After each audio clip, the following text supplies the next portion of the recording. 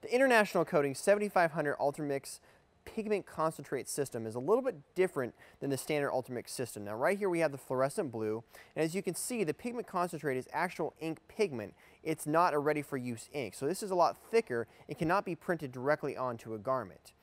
Using the 7500 Ultramix color concentrate matching system, you can actually mix in these colors to bases using the gram formulations available in the Ultramix system and create Pantone colors. You can also use these colors to mix into bases and other types of bases, basically like high density, granite base, even like a shimmer base, like you see here, to create other colors of ink. Now, because these inks are pigments, you mix them into a base, and that creates another form or another ink, basically. So now we're creating a blue shimmer instead of a standard clear shimmer.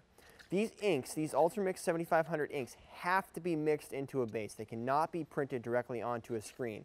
And that is a difference between the standard ready-for-use system.